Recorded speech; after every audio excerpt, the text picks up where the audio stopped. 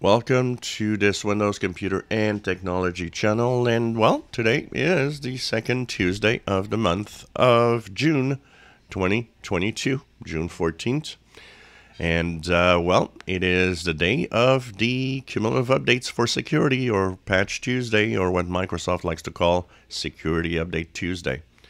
So as you see here, there's the KB 5014699 update for my Windows 10 computer that is now actually downloading and installing.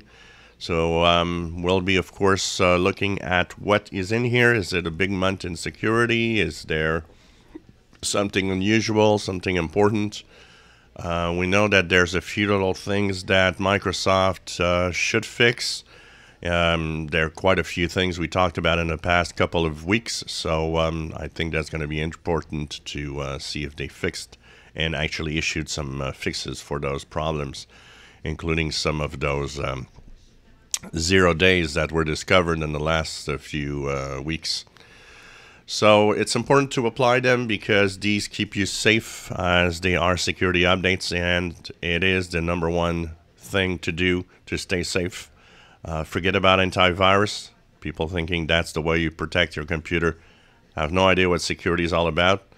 Two things are important: updates to make sure security patches are applied, and what you do on the internet is 99.99% of all the security. So check it out. I'll be, of course, issuing a video when we have the blog posts of what exactly they are, what's in there, basically. And also how many of the security patches are in Windows, in the Windows Patch Tuesday updates.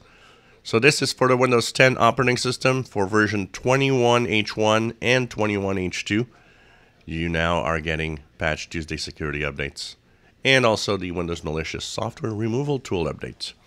If you are enjoying my videos, please subscribe, give us a thumbs up. Thank you for watching.